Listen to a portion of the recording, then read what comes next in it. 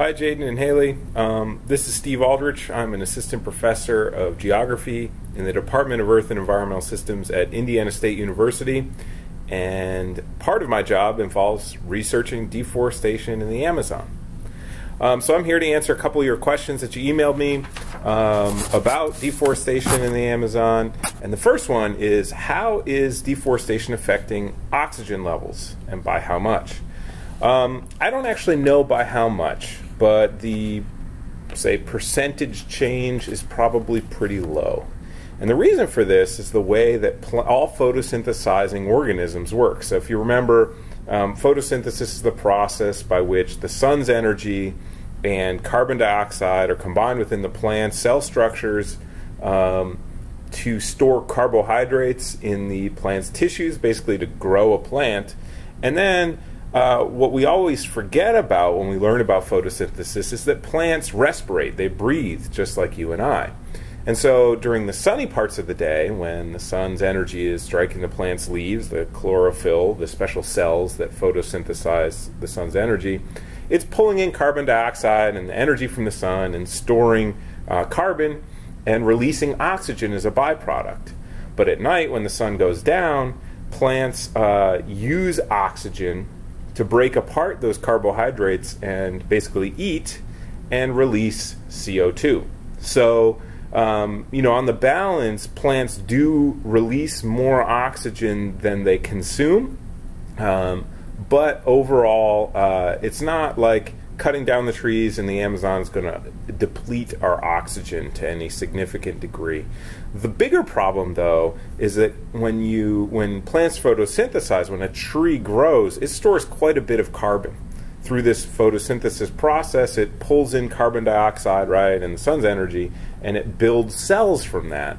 And those cells are locked up for a long period of time in the tree. And so the question in deforestation in general is how much CO2 that's contributing. And remember that CO2 is a greenhouse gas. It contributes to climate change. And also, we release so much of it that it's quite likely, in fact, that human behaviors like using fossil fuels and cutting down large forests could really mess up our climate system. It probably already has. Your second question is ranching in the Amazon beneficial for farmers or cows, right, or cattle? And the answer to this is that yes, it's beneficial for both, although cows are probably not the happiest in the Amazon when compared with other places. So cattle are probably best suited to natural grasslands. And the Amazon, as you know, is a natural forest. So raising cattle in a place that used to be a forest can be problematic, especially when that forest is hot and wet, which the Amazon definitely is. So hot and wet forest is a great place for a cow to develop some health issues. And one of those big health issues that concerns the world with cattle ranching in the Amazon is hoof and mouth disease, which can affect human beings. Luckily, we're pretty good at keeping away from it. But in the Amazon, that hot and wet conditions really leads to problems. And while you can vaccinate cattle against it, that has been a spotty practice at best, although now, in the last 2 years or so, the Brazilian government has really stepped up vaccination programs and doesn't have as much of a problem with hoof and mouth disease, or febre aftosa, as they say in Portuguese, as much as they used to. But really, the real folks who are getting the benefits are the ranchers. And the ranchers make quite a bit of money ranching. In terms of economic strategies, you've got basically four main strategies in the Amazon. One, you can mine minerals. And so some of the largest bauxite mines, we use bauxite to make aluminum, exist in the Amazon. We also have very large iron ore mines and lots of gold, believe it or not. Two, you can raise crops like soybeans or bananas, lots of different crops, cacao, which we make chocolate from, all sorts of stuff like that, right? Three, you can ranch cattle, and cattle ranching is a very, very viable, very cost-effective way to make money. And I'll talk more about that in a second. And then 4, you can cut down trees. And logging is illegal in most cases in the Amazon, although that's changed a little bit over the last couple of years as the Brazilian government has loosened up some of its environmental protection laws through a new forest code. Cattle ranching, that's still pretty profitable. In fact, some cows from the Amazon are sent alive all the way to the Middle East for halal processing. It's a very, very lucrative industry. So that one still fits. And large ranching and mining, or I'm sorry, large plantation agriculture and mining are very viable economic strategies. But cattle ranching might be king economically, especially in places where soybeans can't be grown. So in other words, cattle ranching in the Amazon really benefits farmers most. Ranchers are very wealthy individuals for their region. Okay. The third question is, have I been to the Amazon, and what is it like? I've been to the Amazon many times. I go pretty much once a year for about a month, usually during the summer when I'm between class sessions and I can spend a big chunk of time doing research. But I've been going since 2003 every year. My first trip was in 1997. And the Amazon is an incredibly diverse, very different place. I mean, things are different from one end of it to the other, but some general characteristics are that there's water everywhere except for where there isn't. So people, and that's true everywhere, right? But people think of the Amazon as like the river, and that's a big part of the Amazon basin, but actually more of the Amazon basin is upland areas. And these upland areas can get very dry. In fact, a big chunk of the Amazon has a very distinct dry season where things are drier probably than the, kind of the driest parts of, say, our summers here in the Midwest. It gets very dry. Of course, then the rest of the year, it's like a monsoon. It's raining all the time. Food varies all over the place. It's delicious. It often involves either beef, because we've got all these cows being grown. Remember, over 80% of the deforested land in the Amazon is dedicated to ranching at this point. It eventually ends up as ranches.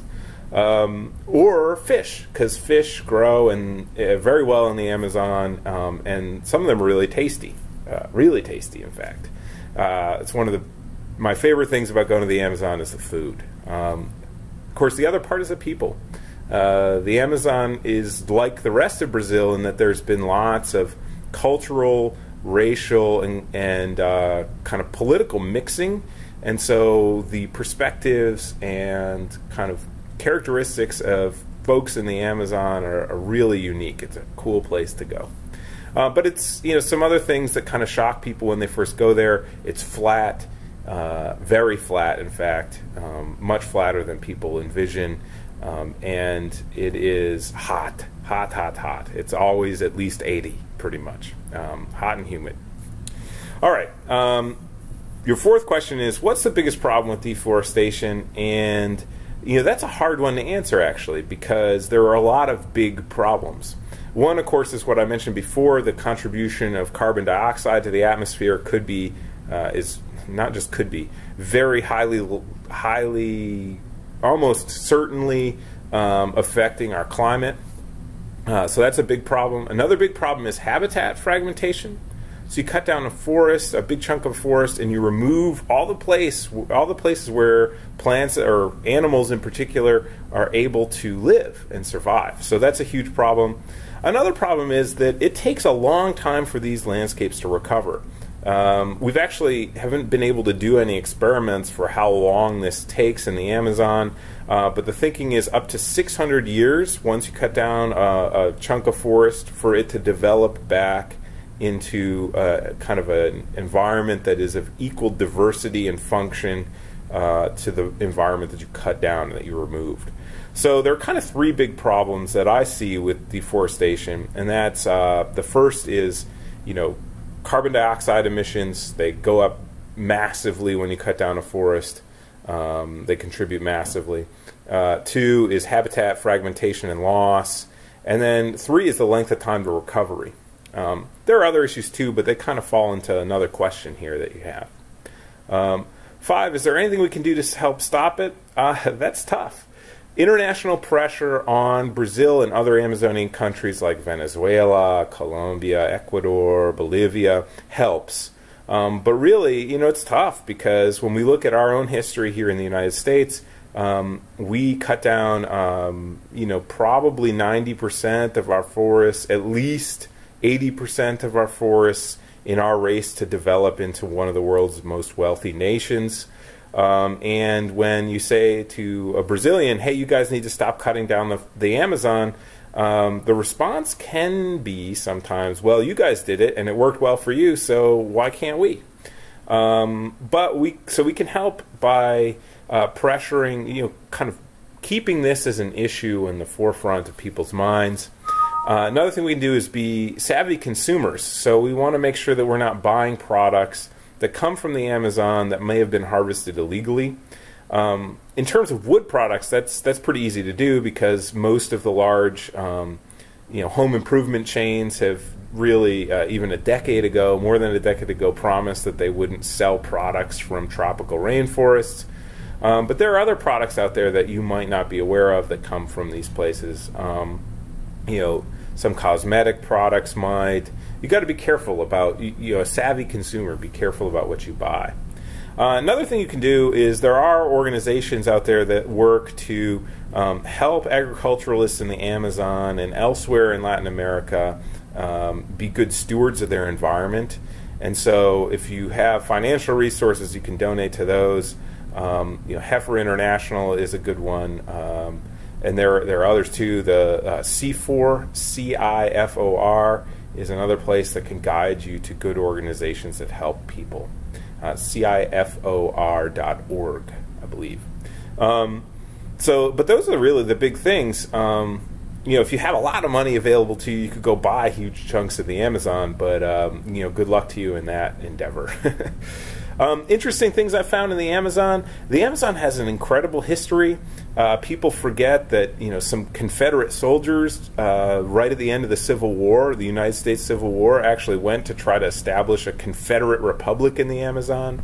The Ford Motor Company started 2 rubber plantations in the Amazon. So its history is kind of crazy. Other interesting things. I've seen some pretty interesting birds and wildlife.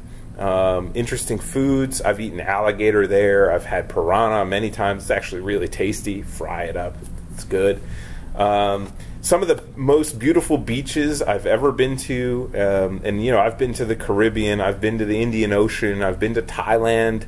Some of the most beautiful beaches in the world I've ever seen are in the Amazon, actually. El Terre du Chão is a beach that you should check out if you search online for some pictures. It's ALTERDO would be the second word, Chão, CHAO, is it's a white sand beach in the middle of the Amazon near the city of Santarém. It's very, very nice. So those are pretty interesting. Other interesting things, Brazilians are especially, and I'm talking about Brazil mostly because that's where I have the most experience. Brazilians are really resourceful folks, and so some of the strategies to eke out a living from a very harsh environment, the Amazon's not an easy place to live, are pretty amazing. And so to see how people live comfortably in some cases has been pretty interesting. All right. Question 7, when people clear land for farming, does the land have better soil? And then kind of a subset of that, if it doesn't have good soil, why do you think people keep clearing land? And then can't they just realize things don't grow very well on it and stop? This is a good question. And so when we clear land for farming in the Amazon, the soil doesn't really change immediately. Overall, soil fertility in the Amazon is poor.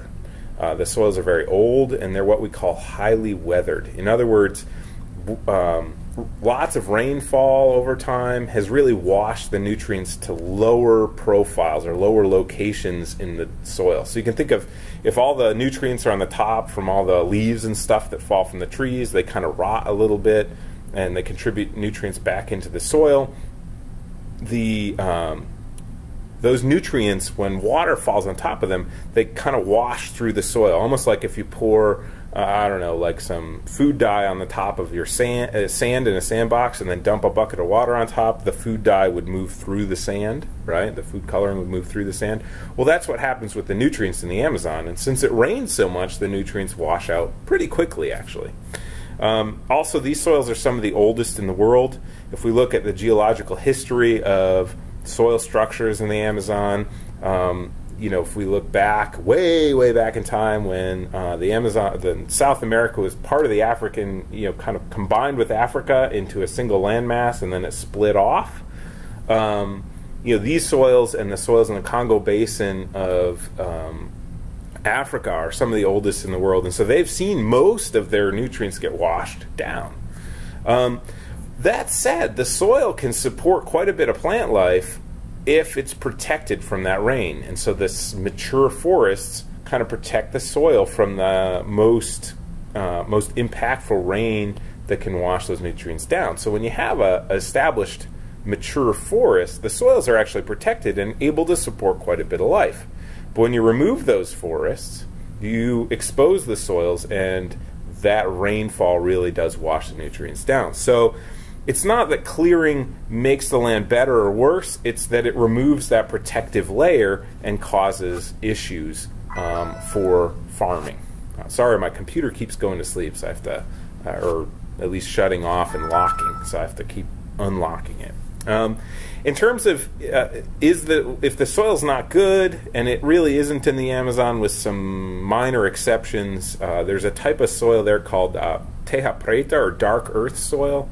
And this is an area of pretty intense, interesting research. These Amazon dark earths is another term that refers to them.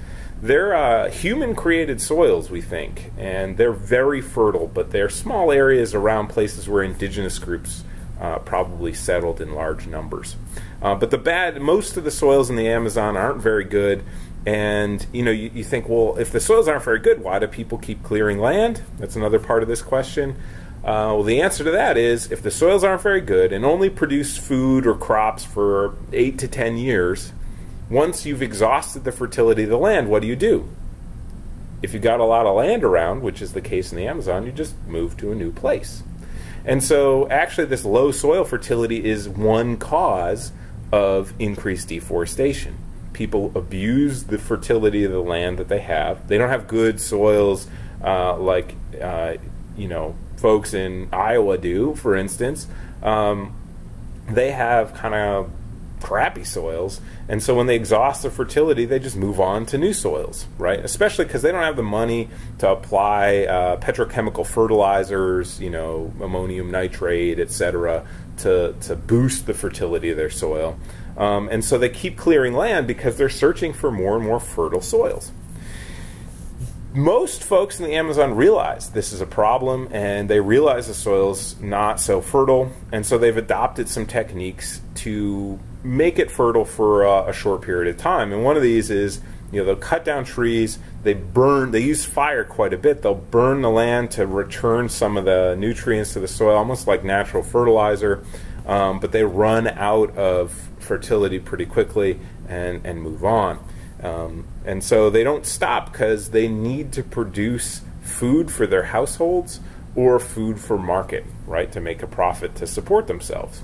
So, this poor soil thing we could probably address by improving farming techniques in the Amazon, or improving pasture management techniques.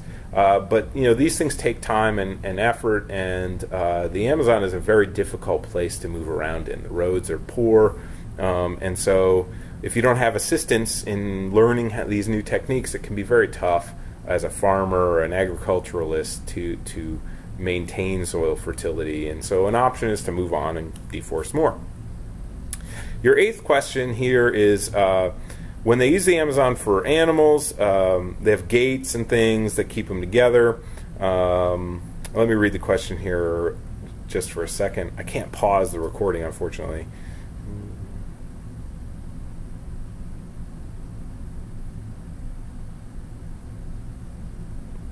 With question 8, in terms of animals getting killed and gates and fences, really, in most of the cattle ranching areas, because this really deals with cattle for the most part, with cattle ranching animals, we don't have in the Amazon as much of a problem with predation as we might in the American West, where we've reintroduced mountain lions and wolves, and they're doing very well, and they do take a certain number of farmers' animals. In the Amazon, especially in the intensive ranching areas, there aren't so many predators left. There aren't so many jaguars or panthers or whatever to take these animals. And so the real threat to these animals' safety is disease, which I mentioned before, or people. And, one of the things that I research is the connection between land conflict, people arguing over land rights, and deforestation. And when there's conflict, deforestation is increased for a lot of different reasons. And I could talk for hours about that.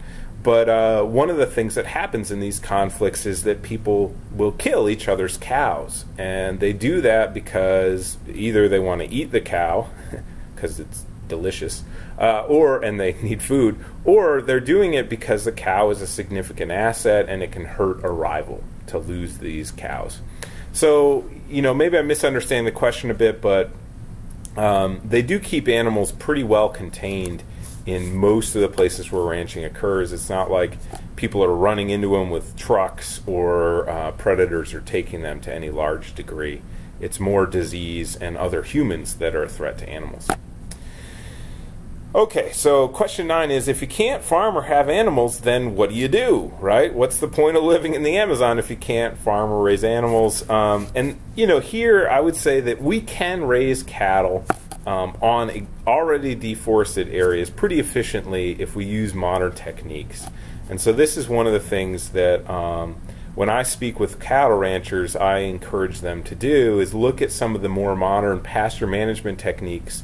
Make sure that they're very carefully maintaining cattle stocking densities, in other words, how many animals they put in a given pasture, to make sure that they don't overgraze the environment that they have there. Another thing that they can do is manage their land better, not use fire as a pasture management technique because it leads to pest plants, weeds essentially growing more, and using instead some chemical inputs that in a reasonable manner that can extend the fertility of their cattle pastures, right? In other words, cattle ranching is going to stay in the Amazon. The goal, instead of banning it or eliminating it, should be to make it more productive so that we don't need to cut down more land to raise the beef that the Brazilian beef market demands and that external markets to Brazil demand too. In other words, we need to intensify rather than extensify. Intensify means produce more cows on the same amount of land rather than make more pasture land available so we can produce more cows, right? In the U.S., we've done that quite a bit. We've intensified by the use of confined animal feeding operations, CAFOs, which you can see if you head out to, like, say, the Front Range of the Rockies in Colorado. And there are huge environmental problems with confined animal feeding operations as well. Cows in these environments eat a lot and poop a lot, and that poop is a huge environmental problem, right? But we're talking about Amazon deforestation. One way that you could eliminate or at least limit deforestation would be to intensify animal production in the Amazon, or switch to other types of animals. Capybara, for instance. Check it out on Wikipedia. Capybara. Basically, it's a big rodent, and some people are saying, well, if we raise these, they're more sustainable and reasonable and for environmentally speaking, and they taste pretty good. I've eaten some, but it's like eating a big rat. My cat's here to say hello. Anyway, the last question you have is thoughts about logger rights. And this is an interesting issue because laws in Brazil are about that you can't cut down about 50% of the forest on your land. So if you have 100 acres, you can only cut down 50 acres of forest, and that kind of constitutes somebody saying, hey, you own the land, but you can't do something with it, right? And that in the parlance of environmental economics, we call that a taking. Someone's taking my land rights away. And so this is a hard thing to strike a balance between this is private property and the owner can do with it what they will, and this is a collective need to not cut down all the forest. And so what I would say is that logging rights should really revolve around logging management plans, sustainable logging management plans, where we plan for long-term harvesting. Here in the U.S., in Canada, and in European timber markets, we do that. We realize that we need, say, 30 years to grow paper trees that we can turn into paper, so we make sure that we're managing our land in a way that can produce paper relatively sustainably. And so that's kind of been a change that's happened over the last 50 years in North America and Europe. And that's where, logging companies in the Amazon could probably do better. Actually, not just probably, they definitely could do better. And it would be better for them in the long term, economically speaking.